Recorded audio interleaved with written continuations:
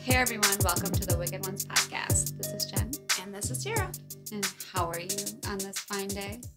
Yeah, not too bad. Still cold. Oh my gosh. Still freezing. Yeah, it's still, I kind of want to just be sitting by a fire when we do this sometimes. Well, and I'm an introvert. We all know that. Mm-hmm. I'm an extroverted introvert. Mm-hmm. So I don't mind the cold. Like, we can't go anywhere. And I hate stores. Oh, darn.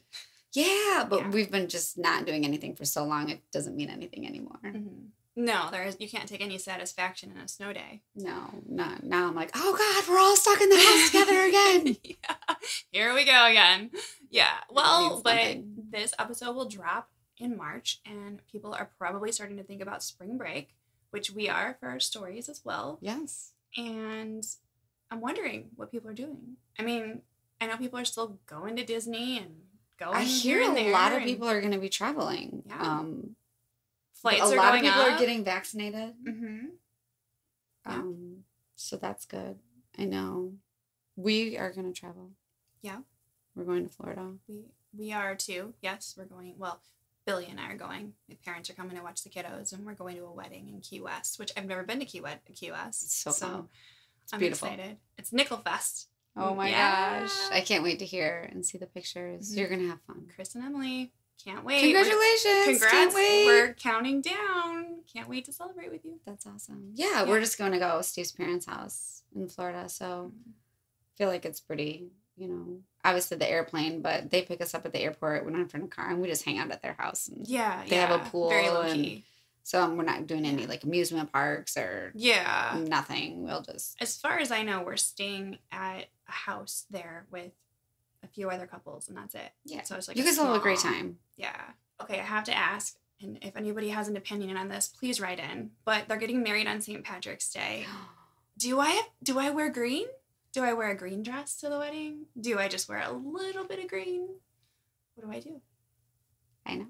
We've had this discussion. I don't know. I don't know what's right. I told you I ordered Stitch Fix and Trunk Club. Which we're going to review after this. Yes. I haven't even opened them. They're sitting downstairs. I can't wait. Yeah. And remember the trunk? They tried to send me all this crazy satin and that one dress. Green dress. I mean, I would look like a very... And the cosmic t-shirt with the arm pads or the shoulder pads. Yeah.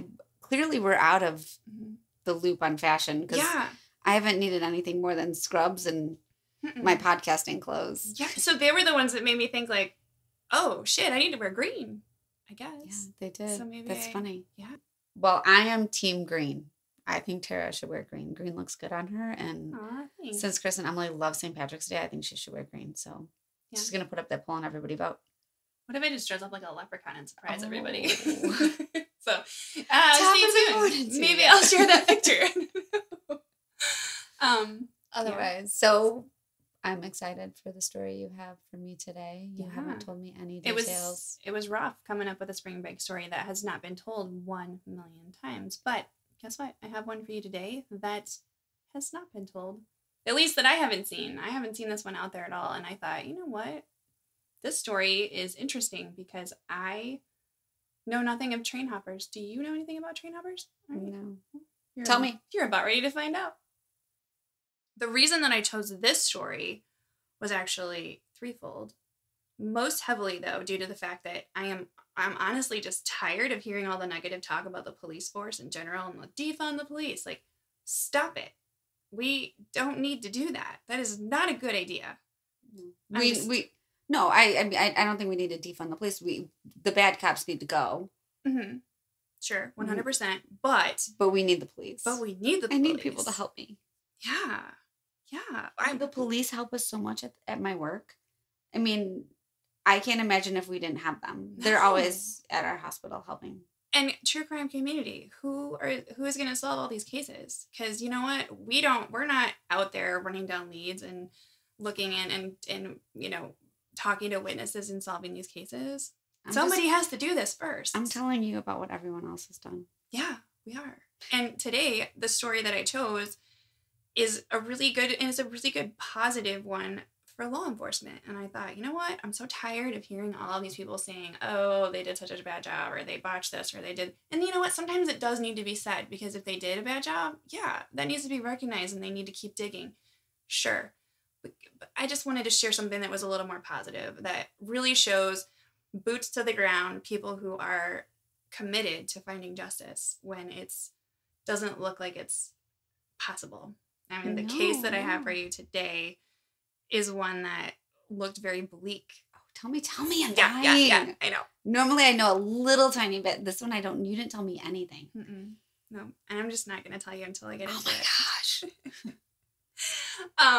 So that, and then the other two reasons that I had, or that I couldn't find any other podcast that took on this case. And so I do feel that the story of John Paul Alpert, have you heard of him? I know the last name. Okay. He was a sweet, selfless kid. He had very little money, but dreamed of seeing the world. And I just feel like his story deserves to be told, and what happened, and that along with the dangers of train hopping. Because I knew nothing about this, about the culture of train hopping. Do you know anything about it? No. I mean, I always thought of it back as... I think of like boxcars. Yes, exactly. I think a lot of people do. There's just a lot of dangers with train hopping and the whole underground society. And honestly, previously, I didn't know there was an underground society, so I'm learning already. I kind of thought it was like illegal. I didn't think that it was, and I think it is. In most places, it's illegal, but people still do it. I have to hear more. I have to hear how this happens. Yeah, and I just feel like, it'd be kind of interesting to shed a light on this type of lifestyle as well during my story. It sounds very scary. Yeah, well, it's super dangerous. It's just... Not for a 6.5. No, and it's not for any high school kids looking to take an adventure on spring break. By themselves. Oh, no. Yeah. Anything by yourself is not good. No. You always need a buddy. You need a buddy. I know. And that's another part of my story that's very sad, and we'll get into it. So I'm going to tell you first about the discovery of the body, and then I'm going to follow that up with the backstory on how this tragic misadventure began. And then I'm going to wind you through the details of the case and how it took 4 years of hard work and the involvement of several law enforcement agencies to bring the killers, who were virtually traveling ghosts, to justice. Okay? We both took the same spin this time. We did, didn't we? We were like, yeah, we take too long to tell our story. I'm going to tell you it in the beginning. I'm going to tell you in the beginning. Well, and because I just think it's interesting to find out just to kind of see it for what it was that the police had to work with, and then learn the story of what happened first, So, May 15th, 2013, Roseville, California's police department is contacted by a fisherman who claims to have found a body near Dry Creek, not too far from a platform train crossing and a switchyard where you could hear, the freight trains passing through. So you can kind of imagine what that looks like. Upon arrival, Detective Vince Doe sees the crime scene text near the body, and it's in advanced stages of decomp. So with this, there's insects, the skin looks mummified, the legs were skeletal at this point. They could conclude that it had been there for a few months. So as he's starting to process the scene, he knew it looked suspicious, but he couldn't see any obvious signs that it could be labeled a homicide. I mean, the body in this kind of state, I'm sure it's never easy. Mm-mm. But he knew this area as well, which was right next to like a hidden underpass. And of course, by where all the trains are, it's where all the transient and train hoppers would come to squat for a few days at a time. There's graffiti on the little cement braces underneath the bridge. Some of them would, almost like a gang of sorts, the FTRA, they would leave their mark, the Freight Train Riders of America, or there'd be like symbols or signs of, this is where you can, This is like your place, like, this is a safe, I don't want to say safe, but. Almost like, here you can catch this train, or I think they had just symbols. It sounds like a warning, not a warning, but like you said, a signal. Like, like you this is the next could, one, or. Sure, like, oh, people come here, or you can, what I've done this, so you should try it, or you could try it. Yeah, it worked for me, kind of a thing. It's just very underground, it's like a very underground lingo that I didn't really get into all of that, but some of it. So it was time to remove the body from its location, bring it in for further processing. The local coroner toe tags the body, and they carry away John Doe number 35. So as an autopsy was attempted the very next day, it was determined that by pulling and scraping away the tissue, potential evidence could be destroyed. So they stopped the exam, And using the best protocol that they had, they shipped the remains to Chico State's Human Identification Lab. And this is where I geek out, like at some of the ways that they I'm getting figure excited out what's right going now. on, right? So Professor Eric Bartlink, one of the greatest minds in his field and recognized by the FBI as part of the top forensic anthropologist team in California, was able to take on the challenges of the body, right? And like that it presented and try to keep everything intact so they could determine what really happened. He puts the body in an aquarium of dermistid beetles. So like these beetles are basically just doing the job for them. You know, they're eating everything away. So they took some time to do their work. They were able to clean everything off the bones so they could be examined further, and there wouldn't be any confusion, you know, made by the human hand of, you know, I imagine like tools that they use or pulling could probably really mess up some of these fragile. So what is it? Bones. What does the beetle all eat?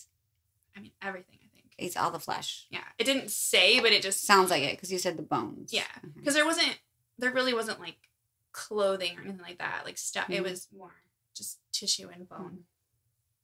And this fascinates me because one of the shows I used to watch all the time was Bones. Did you ever watch that show? I'm not sure if you'd like it or not. It's different. Like the anthropologist, like the main anthropologist, she's just a very different personality. But I think you would appreciate her because she was just super scientific. She was almost one that didn't really get any humor at all. She was just like, wait, what?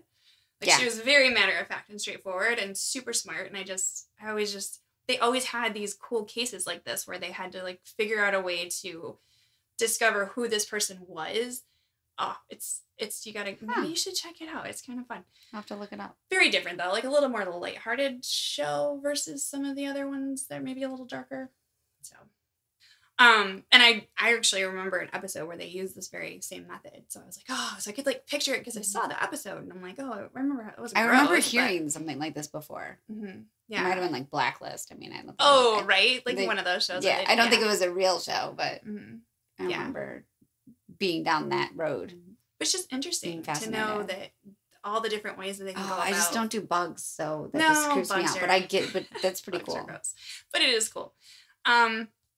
So while Detective Dutto was waiting on Bartlink's findings, he received a call from a forensic dentist positively identifying the remains of their John Doe. He was, in fact, a missing Southern California team named John Paul Albert. And I don't think I wrote this down, but they lived in Palmdale, so Southern California. So they identified him from his teeth. They did. So Detective Dutto immediately calls his family and speaks with his mother, Cecilia. And this is what he found out. John was a devoted, selfless, hardworking kid. Just a real good kid. He was an honor student. He had volunteered to take classes at the local community college so he could stay home and take care of his disabled parents. So I'm sure he wanted that college experience, but he gave that up because, you know, he loved his parents and he wanted to be there. And he often volunteered his time as well to feed the homeless. So at 19, you know, he's this bright kid with a bright future. And although he took his duties at home very seriously, he still had dreams. You know, he couldn't shake the wanderlust that he had. He knew that he wanted to travel. He wanted to see the world. But, you know, when you don't have a lot of money, it's hard to imagine how you're going to make that dream come true, especially when you're in that situation. You know? Oh yeah, travel's not. It's not cheap. It's not easy. It's, you know. So I think this might be even more common than we think for people to just try these maybe riskier behaviors so they can try to do the things that they, you know, to travel and see the things they want to see, get that freedom, you know. So one day in March, as spring break was approaching, John was heading on his bike to Barnes & Noble. So he's a big reader, as most dreamers are. I'm sure you're not surprised. And on his way, he saw 4 train hoppers standing by a field with their 2 dogs. And he couldn't help but stop and chat with them. I'm sure. Just so you. Right? I'd be riding your bike like, oh, hey, what are you guys doing? Yeah, I know. I totally would. I don't think I would, like, go on a train hopping adventure with them, but... No, but you would have to figure it out. Yeah, I have to have questions. So... he was currently reading Siddhartha, which is a novel by Hermann Hesse of self-discovery, and he had questions for these drifters, right? I mean, I'm sure, you know, when people get involved in some of these older novels too, they're just like, oh, just to wander through the woods and not have any, you know, material possessions and just, you know, it seems so romantic and they start like, idealistic. Right. You don't think about all of the negative things that go on. Like you need a blanket. Right. Yeah, right. Where are you going to brush your teeth? Where are you going to, you know what I mean? Like, where are you going to get your food? It's like a nightmare. I'm like, I know, think about it, and I just start twitching. Right. Well, for you, you're like, oh, you have to have this planned out. We're doing this at 9 a.m. We got this going on. I'm like, what are you talking about? Yeah. So, like, definitely not for you. But for people that can just head off on an adventure and figure it out as they go. I had a girlfriend like that. She was very gypsy-like. Yeah. And I was always fascinated and even envious because I'm not built that way, so I can't. Yeah. Oh, I know exactly what you mean. The people that just think they can show up at your door and just be like, hey, what's going on? I'm staying with you for the weekend. And you're like, yeah, what? She used to do that. And I'm like, I'm on call all weekend. You need a phone first. My grandma was kind of like that. Like, yeah. She's like, oh, that's stupid. Don't go. And I'm like, no, it's a job. Like, you have to go. There's no, like. But I'm here. We're called patient abandonment. Like, it's not. Yeah. It's kind of a big deal. Yeah.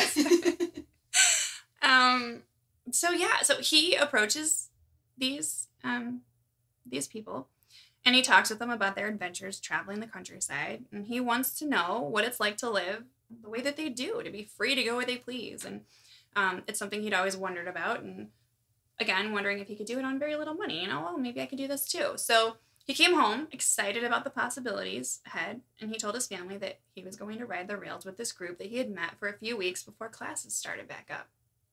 Okay, I know. I see your face. He wanted his twin brother, Go to your room. I know. I was like, well, this is okay. Maybe they just all had a very open mind about these things. I don't know, because his family seemed to be okay with it. Some that are just very trustworthy. Yeah, so he said he wanted, or it was said that he wanted his twin brother, Josh, to accompany him, his twin brother. But Josh was working really hard on his computer science midterms coming up, and so he decided to pass. A decision, of course, he would later regret, but, with these things, he couldn't have known what was going to happen. And after hearing the rest of the story, maybe you'll agree with me that there's a very good chance they both might not have made it back. I was just going to say, he might not have been able to protect him. Mm-hmm. I think that's a very real possibility. So John left the next day, and he promised to call or text his parents every day, and he kept his word. He always kept in touch, let them know everything he was doing, until March 17th, when all communication stopped. His last text let his mother know that he was on the outskirts of Roseville, and then he was going to go to Nevada next, and then he would take a bus home. So he was kind of at the end of his trip. He sent a message to his brother Josh as well, telling them he would see him very soon, and then he had found what he was looking for.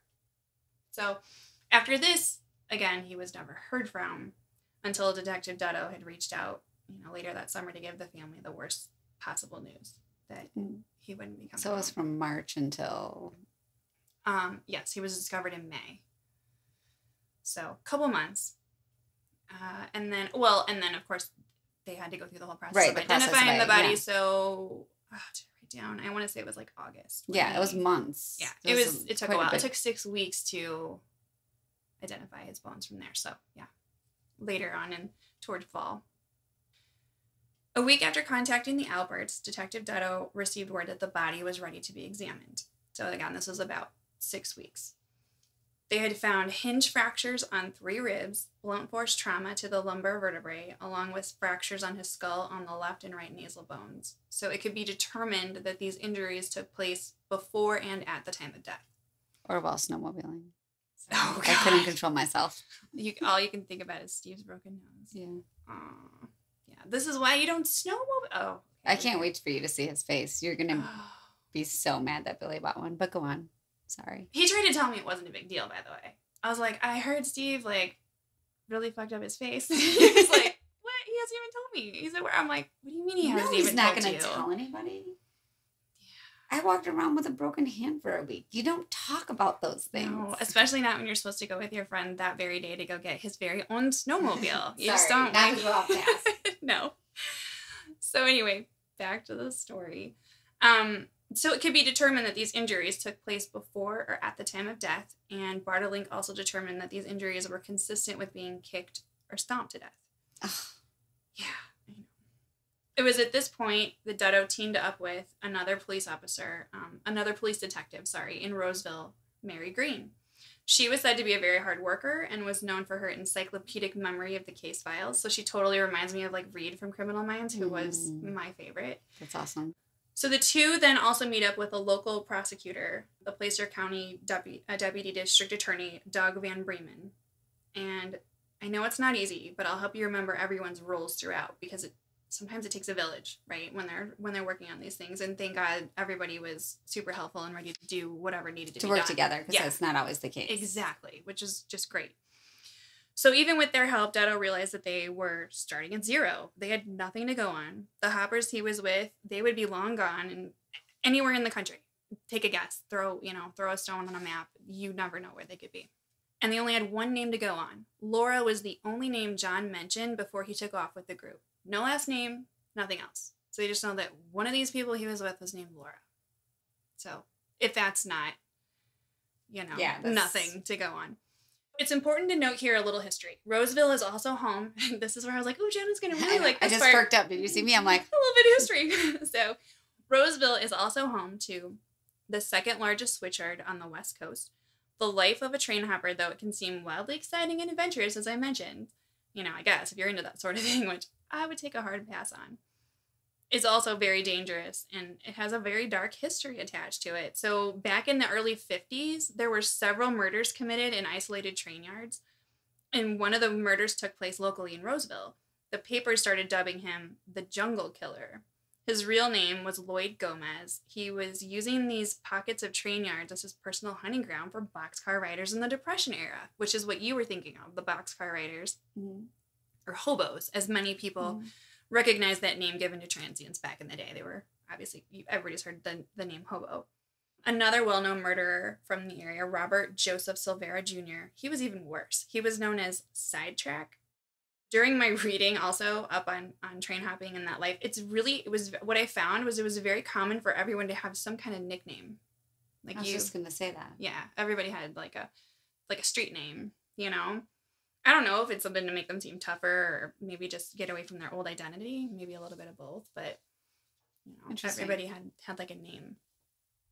So this particularly unhinged man was convicted of 4 brutal murders in 3 states and also implicated in 23 more. He was eventually captured right there in Placer County in 1996, not far from Roseville. I wanted to mention these cases and also just clarify that it's a well-known fact that crimes are common among the community of people that choose this lifestyle. So although the biggest risks by far were from falling off the trains or being crushed between the cars, which that's scary enough. But fights are also common. When people were injured, the police they were hardly ever notified. I'm sure this comes to no surprise to you. Yeah, no. Nobody's calling the cops. Yeah. No. So just remember that. And one other thing, I didn't write it down, but I thought it was interesting that Roseville was actually listed as one of the best places in California to live. Safest. So that's also interesting. Probably because as long as you stay away from... Yeah, that watch that risky behavior. They were saying that it was more property theft and things like that was like a problem, that it wasn't so much murder or anything like that. So interesting. So back to the investigation, another Roseville officer by the name of David Flood had become an expert of sorts on this particular community. He mentioned that in his time spent in these areas near the rails, he ran into a lot of high school runaways or college-age kids that were just looking for, a journey, a great adventure, freedom. I could see that. Yeah, right? I mean, that's kind of what we speculated. Mm-hmm. So this guy has become an expert of sorts, right? He was saying that these are the peaceful people that you might think of, the ones that are looking for that freedom. They're busking, they're begging in the cities. They're meeting up with the like-minded individuals that they know at the music festivals and other gatherings. Like these are, you can see it, right? Like you can, when we would go to some of these music festivals, the type that we would see, and we'd be like, oh, they're just very free, very gypsy-ish, very comfortable, just being wherever. Yeah, like the nomadic lifestyle for sure. But then you also have the criminals that have taken to this life and live on the down low, basically because they're on the run. They are. I mean, this is like survival mode for them. They basically need to stay off the grid or they face jail time. So riding the rails, like I said, is literally like, life or death. Yeah. These are the ones that are trying to outrun warrants, and they pretty much prey on anyone they see fit. He spent years cultivating relationships and immersing himself into this subculture of train riders. He was in contact with so many of them. He was even mentioned in like the secret underground pamphlet known as the Crew Change, which I thought was interesting. I mention it only because gives you an idea of how hard these officers work. Literally boots on the ground to get their in with these people so they can get information when it's vitally needed. And right now, it was needed. So he, Doe and Green working this case, they ask him to keep his eyes open and his ear to the ground for them. It's crazy that there's a person who does this because I had no idea it was like even right. I mean, it makes me think back to, of course, I just relate so many things to movies, but it makes me think back to movies where people go underground and they are in with like the drug dealers or the street gangs or whatever, so that they can like get the information or be a part of sting operations. Exactly what you're saying, and I'm like, wow, and that's part of some train hopping. They have like so they have a guy that does this. So it's so cool. It's really interesting to me. I mean, all of it's just very like, wow, okay, like how do you get that job? So now you have Flood hanging out and asking all these questions. And he's trying to learn what he can from the people that were there, if they knew this kid, if they knew anything. And then you have Mary Green, our female lead character over here with the amazing brain, researching the hell out of everything that she can. So one of her strengths, she spends countless hours online in the rail rider forums looking for any clue that she could find. So she is a researcher. Give her something to find and she will get online and find it. She found some really gross things too. I totally had to mention because now that I know them, I have to share them so you can be grossed out too. But some of these criminals would even cultivate body bugs. I know, bugs. It's not your thing. So that when patrol officers would come across them, they wouldn't want to touch them to search them. Yeah. So in this way, they could effectively hide drugs, which is super gross, right? I could see that. But like, yuck. Like the patients with body bugs. Oh, you probably do. So that was not, I mean, it's gross, but it probably didn't have the same effect. Oh, it didn't. That you were hoping I was hoping for a little shock. I know. I was like, yeah, I know. You're like, oh yeah, no, I just dealt with that yesterday. But right, it's insane to me the lengths that people will go to avoid, yeah. Yeah. Just, wow. Mm-hmm. Green also went through the tapes from Barnes & Noble looking for any sign of these poor people, and it was a dead end. But they didn't give up. They just kept looking. When John first disappeared, his mother went through his phone records too. She started calling all the numbers that were coming up, and this elusive Laura was one that finally answered. And when she found out it was John's mom, she was really awful toward her. She said, and I quote, "He took off and he's probably fucking some hippie chick," she screamed at her. She said, "I don't know where he is. Leave me alone," and hung up. So I don't believe her. No, and neither did they. She had also told Josh, so apparently he had attempted to contact her, and he described, and I quote, "She said that he was an alcoholic and she wasn't his babysitter. She said he was a little kid." So Josh is completely taken aback by what she was saying. So was his family, and this made them very suspicious. This happened before they knew that it was before they found the body. They were trying to figure this out, and they made these phone calls. Okay. This is what made them suspicious that something might have happened to him, and that's why, So one of John's friends also took the liberty to scour Laura's Facebook page. Her name, Scary Laura Rocks. So I wonder, I didn't actually go on Facebook to see if she was still there or not, but I didn't actually have time to get into that. But yeah, so that's her Facebook page. So apparently, even though you're a train hopper and you live a transient lifestyle, you go to the library to use the internet. Probably their phones, because they have phones. They're probably How do they pay their phone bill? I have no idea. So many questions. They have jobs, but I don't know how you hold a job when you're just like all over the place. I know. I have questions too. I'm sure that no one can see the puzzled look on my face, but you're like, so trying to put everything together in my head. So this friend sends the link of her Facebook page to Detective Doe, and the detectives start digging. They spend more countless hours over the next several weeks exploring every single nook and cranny in the page, right? They click on every friend link, every photo tag, meticulously documenting their way through her social network, which is awesome. Because bingo, a photo of Laura at the crime scene. She was standing by the creek bed, the bridge, the graffiti, all of that in the background. So you can see clearly this is where his body was found. She was standing with a tall male, messy hair, hard, rough-looking facial features. And this was Jules Carrillo.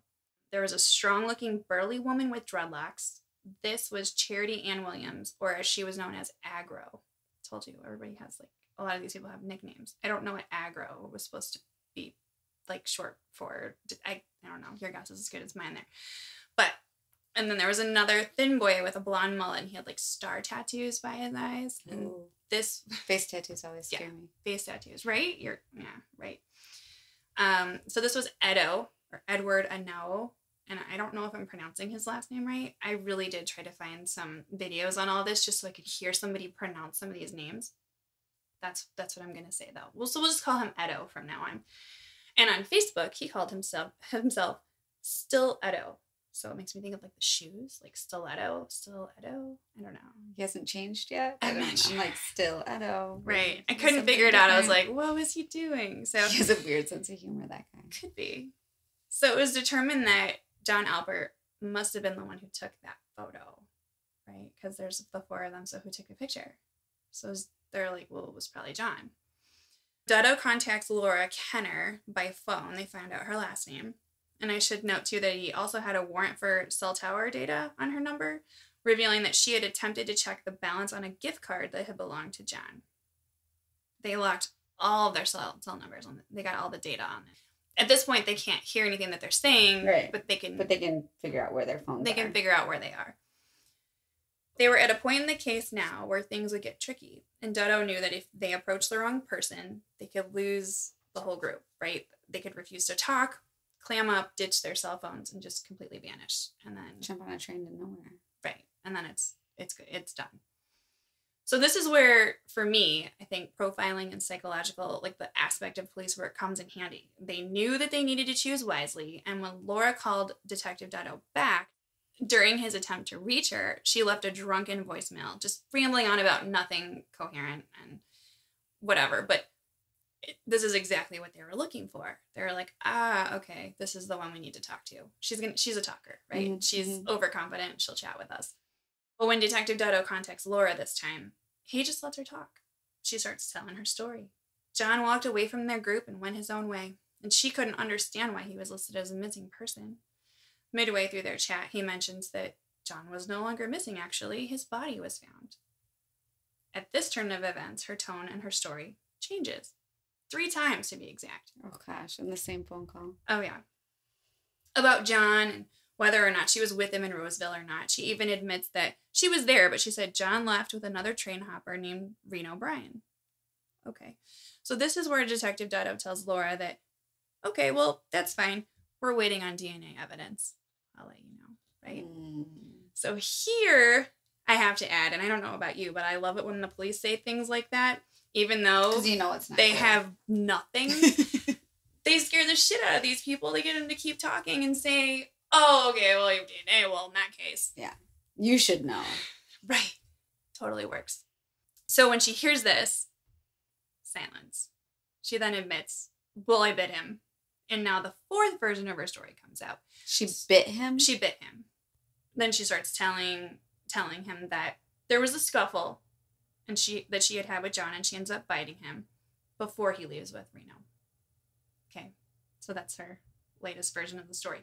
And my flip the script today is that I have 2 stories that I have to tell you that I had to call my dad and have him retell me the other day so I could get the details right and pass them along. But I'm going to keep the tone serious for now. I feel like this is something I need to save for later, but it's a couple of stories of where maybe the police used a little bit of these are my favorite.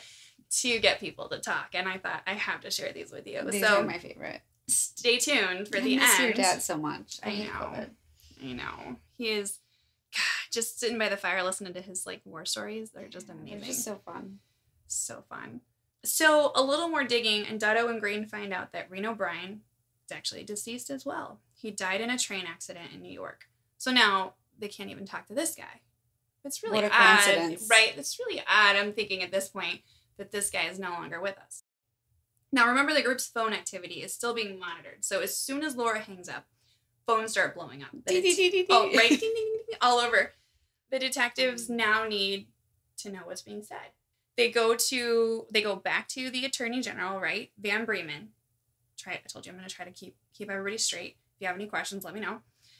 But I had mentioned it before, so he steps in and he helps convince the police chief and the Placer Superior Court judge to sign off on a wiretap, which is highly unusual, I guess, for this kind of a wiretap to happen. But apparently it can be done. So here we are. March 25th, 2014, a year later, Doe and Green are sitting in the parking lot of a Kmart in Farmington, New Mexico, getting ready to surprise Laura Kenner, scary Laura, as she leaves her job. Again, so she has a job at Kmart. She's working, yet so maybe she just took she could be one of those people that can't hold on a job. So she works at Kmart for 3 months and she gets money and then she quits and train hops until her money runs out and then lands somewhere. And absolutely. And then meets back up with her people. Yeah. She didn't say much, but she seemed shocked to see the officers waiting for her. And as they left, guess what happened? Phones start blowing up again. And at this time, officers were ready. They were listening in from a wire room back in Sacramento. And I tried to look into that too. Okay, Sacramento, is that close by? Or is that just where when you have a wiretap, you have to go through this channel and there's these specific people that have to listen? I don't know. Interesting. But yeah, so we might need to look into more of that later. But so it was during one such call, Edo called a female friend to let her know that the cops had evidence on the murder he had told her about and that he was going down for it. So he admits freely.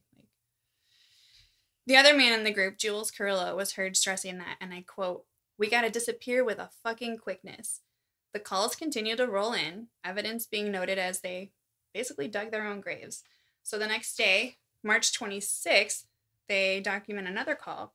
Carrillo was heard chatting with a girl, telling her that he's on the run from, and I quote, "some serious shit." And this is when he's asked if he killed someone. And he answers, "Pretty much." So Edo's voice chimes in now, and she asks yet again for the truth. He tells her, "Jules," he's referring to Carrillo here, "Jules and I buffed up, and that kid doesn't exist anymore," Edo told her. And that was a quote. And then he says, and I quote, "So I killed somebody." The girl says, "That's crazy." To which he answers, and I quote, "Not really. I'd kill for you. You've heard me say that. I'm kind of a sociopath." So he's proud of. So he's a cool guy. Yeah. Yeah. So you go to jail. Right. At this point, you can pretty much wrap it up. They have enough for arrest warrants. So Laura goes down first. Farmington police cuff her and take her in as she walks out of her Kmart job. Meanwhile, SWAT is busting down the door of another home in eastern Nebraska. Guns drawn and ready. They take in Edo and Jules Carrillo. They take them. They're together. They're together. Ooh. It sounds like they're pretty much together this whole time. Sounds like it. Mm-hmm. So Detective Doe and Green immediately hop on a plane and arrive in Omaha the very next day. Confessions start to come in, fragments, but they're able to, piece the story together. When John first met the group outside the bookstore that day in March 2013, Charity Williams, or Agro, the burly tough chick, she says she'll take him under her wing. The group just basically tells him, "You can be our fresh cut," which is train lingo for a first-time writer. So they're going to take him in and show him the ropes. So the days they spent together at first, a cheap motel in the valley, scouting out a rail yard in Bakersfield, hopping a freight car in Stockton, doing all the things you would expect. John would report back to his mom and tell her all about it. He'd tell her to stop worrying, that he was safe and he was with friends. So the next day they're in Roseville. The group had some boxed wine and they walked down to the creek and they were swimming and playing with the dogs for a while. And this is where they also took some of those pictures for Facebook and they posted, and where Williams, aka Agro, posted, "In Roseville, being amazing," right? Mm-hmm. So there you go. Even train hoppers who live off the grid are making sure to post their highlights. Oh my gosh, on Facebook. That's so funny. Amazing. Seriously. It wasn't until later that night that things took a turn. John was upset by the campfire and he started crying. The investigators believe that it was at this point that he had told the group he was heading back home. I don't know if they thought that he was just going to hang out with them forever or what the deal was. I don't know what the big deal. Why was he crying? Again, it's all fragmented, right? And some of it's speculation. Yeah. So they start yelling at him, telling him to stop being a pussy. This is when the fight started between John and Laura, and she became aggressive, and he defended himself, and then she bit him. She instigated the fight, And I'm sure she was probably crazy and maybe trying to hurt him, and he was probably just defending himself. So she bites him, and then the only other thing they can determine for sure after this was that John was attacked by the whole group. They were punching and kicking him in the chest. They said they were beating the brake. They were going to beat the brakes off of him. So another like train lingo. So beat the brakes off of him. I don't even like, so that he's not scared and goes home. Like he's like gonna be in that lifestyle. Maybe, I don't know. I don't know why you're gonna beat someone up for wanting to go home. Like, just let him go. I mean, unless they told him things that they were worried about, or you just at this point, speculation.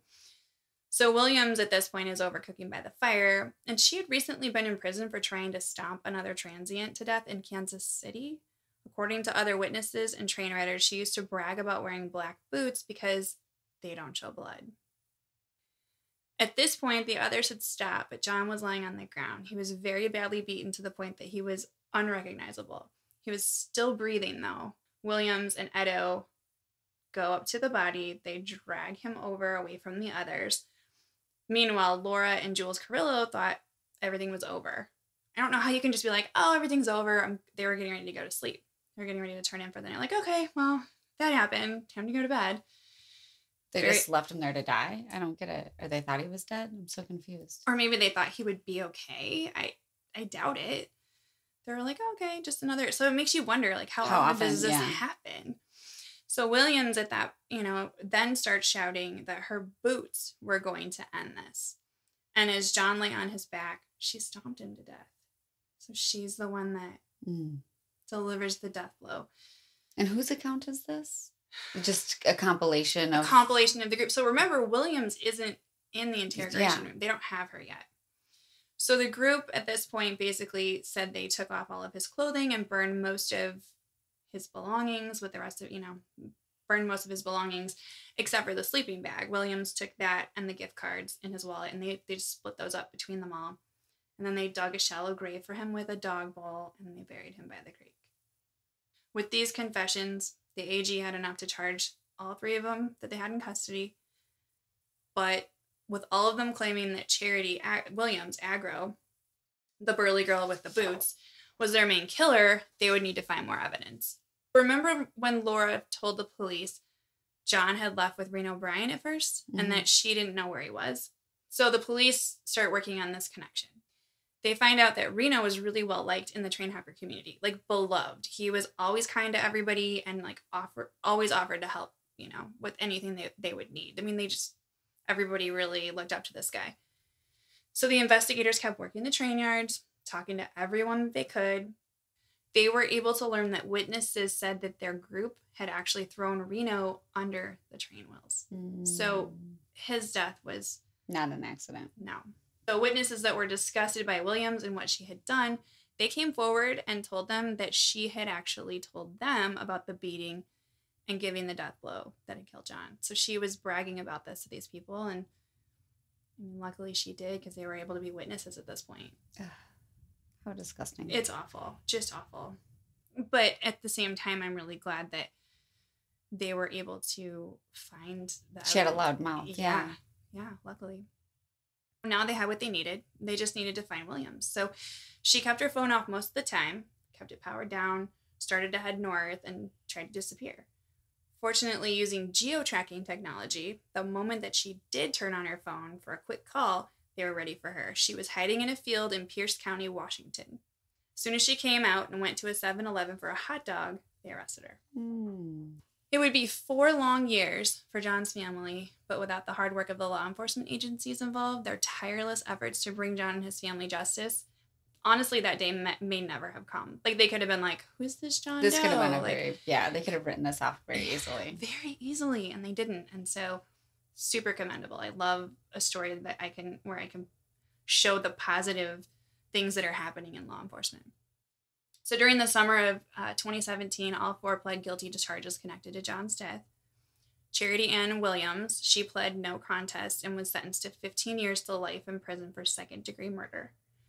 Edward Anello, or Edo, pled no contest to voluntary manslaughter and was sentenced to 11 years in state prison. Laura Kenner pled no contest to voluntary manslaughter in 2016, so probably because she was in first, and she was also sentenced to 11 years in state prison.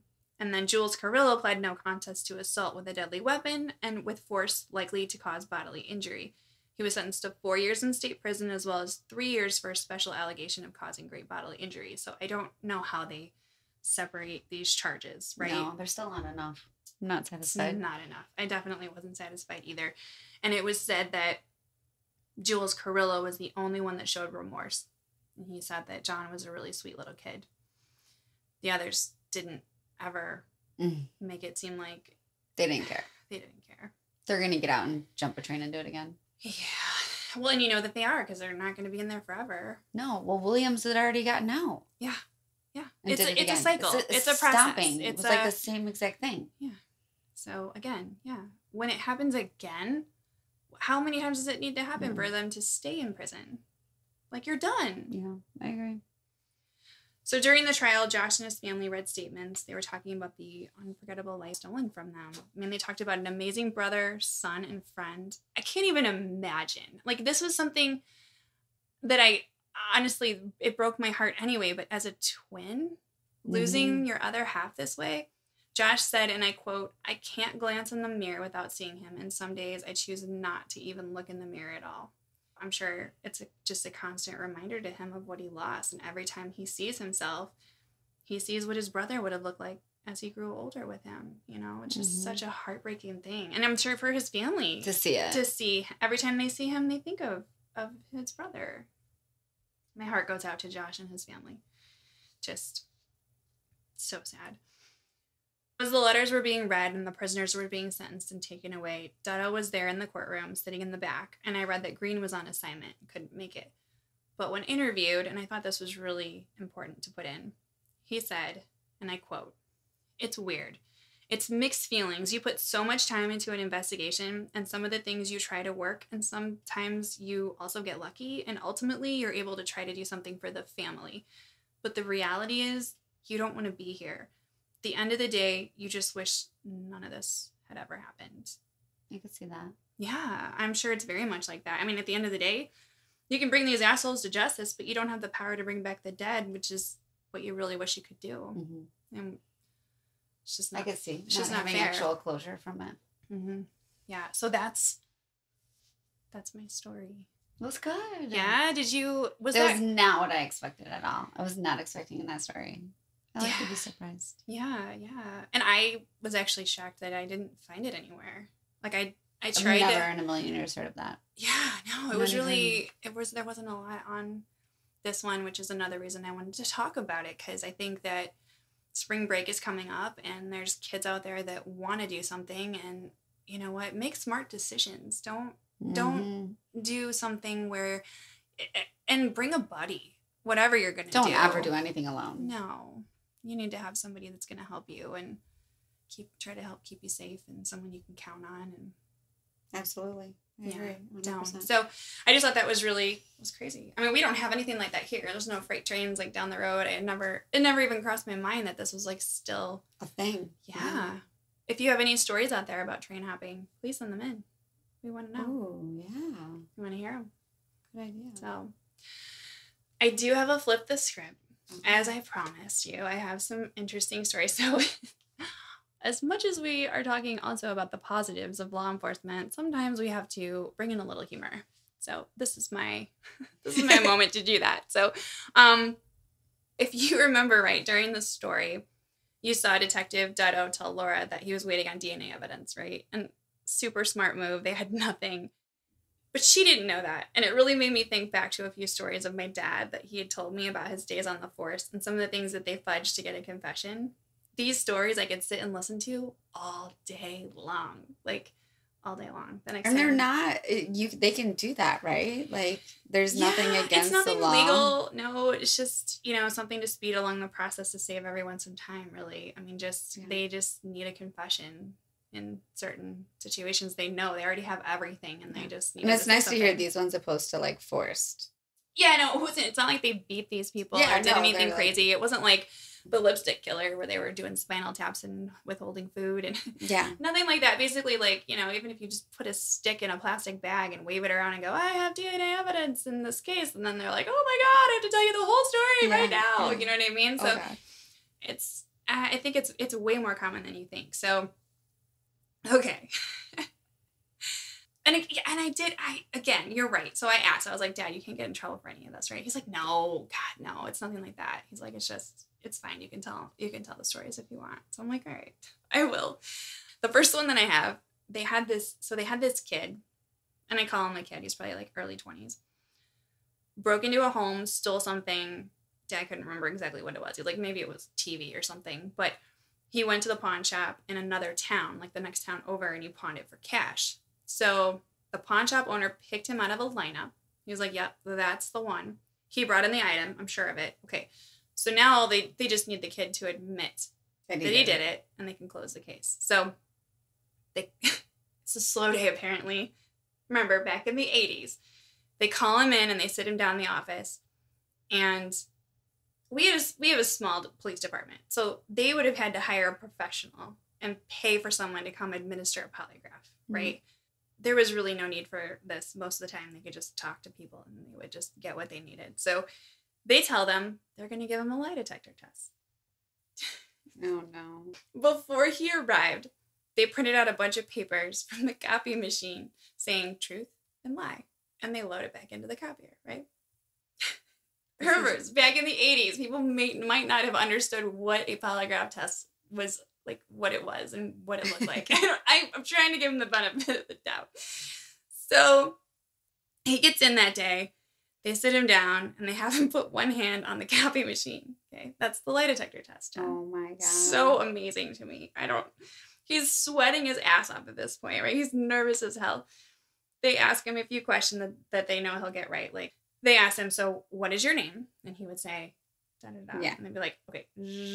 Oh, truth. Truth pops out. Okay. What is your address? You know, da da da da. Oh, truth. Good. This is going well. Here we go. And then they get into it, you know, and they say, okay, all right. Now we have to ask you. Did you break into, you know, such and such's home, steal whatever it was, TV? And the kid says, no, I had nothing to do with that, right? His hand's still in the copy machine. They press the button. Oh, lie, right? So funny. So lie pops out. Kid's getting more and more nervous. And, you know, they're saying, oh, well, you know, I'm not so sure you're being truthful with us right now. You know, let's try another one. Did you go to, you know, XX pawn shop in Michigan City and pawn the item for cash? So the kids start stammering like, no, it wasn't me. I didn't do it, right? Hand on the copy machine. Lie. You know, and they just look at him and he goes, okay, I did it. And he just like breaks down and he tells the story and they have their confession. They saved so much money. Exactly.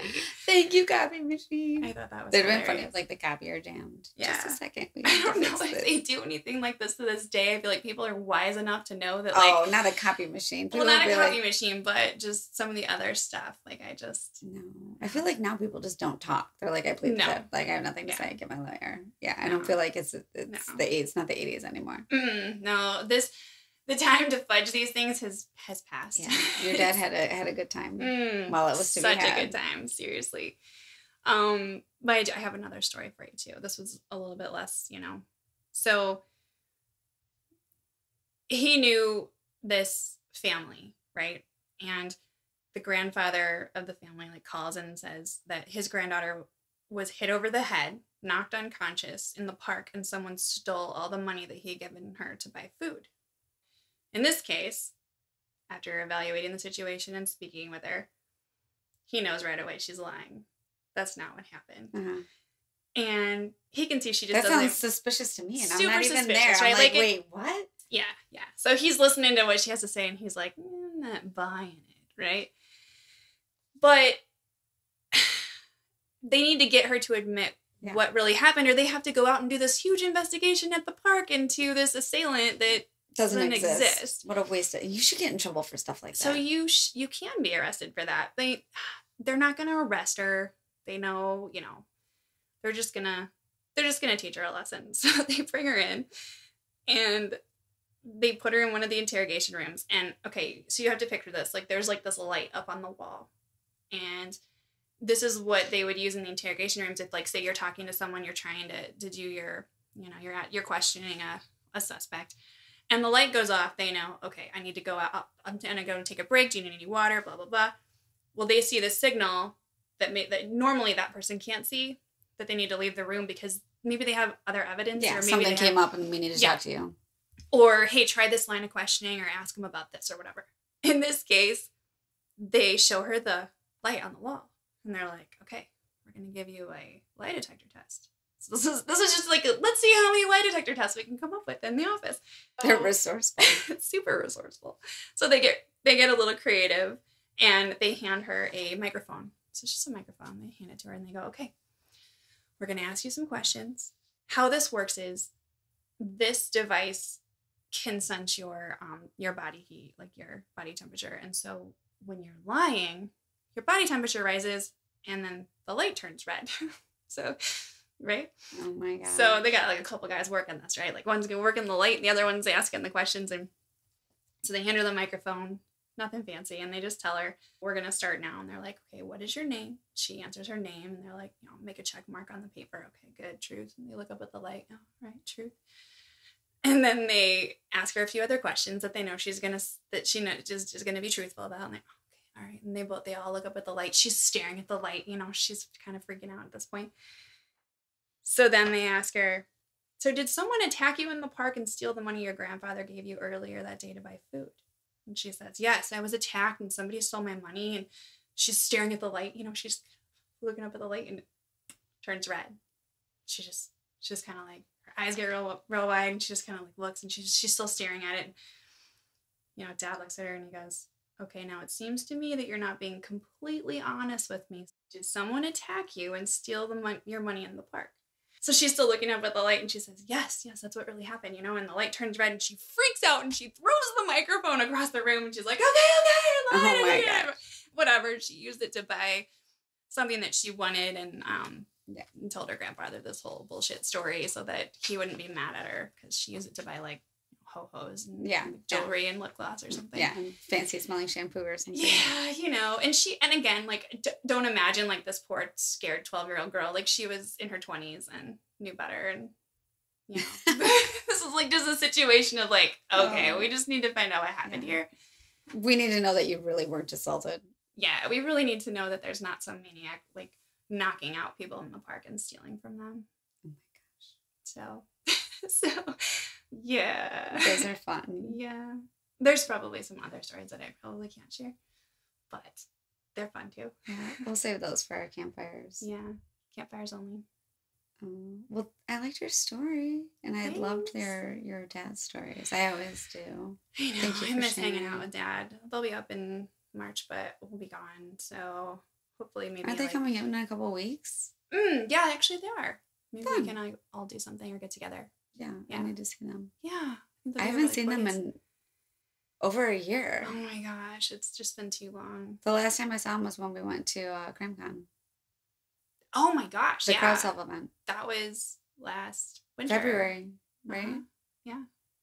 So it has been a year. Yeah, it's been a year since I've seen them. Oh man. Yeah, we'll definitely have to get together. It's crazy. We'll see if we can get my dad talking. Ask him about some other stories. Oh my gosh. The last time he was telling the story about how he went in to scope out the house that was supposed to be completely empty. Remember after the break-in? Oh yeah, the one with his feet in the closet. Yeah, and he goes in and he's looking. He sees all like the big lady shoes and then like the big guy shoes. Do you remember that story? Yeah. Oh my gosh. Yeah. Oh, how scary. That's crazy. And it ended up being like 6'3", like huge guy hiding in the closet. Like, oh my God. And he was like, it's all clear. But right? really, there's like some fool standing in the closet. Oh God. I'll clear my ass. Get over here and help me. I could not even. I'm sure it was hard to keep calm and just go, oh shit, they're still here. Gonna need some help in room down the hall. So, but if you're doing anything for spring break, we need to know about it. Let us know. If you have any interesting spring break stories, please send them in. Tell us. Yeah, those would be good too to hear. And just be safe. Stay with a buddy. Don't don't do anything crazy that you don't normally do on spring break because you're desperate to get out of the house. Like, make good decisions. Yeah. Be safe. Kids stay home.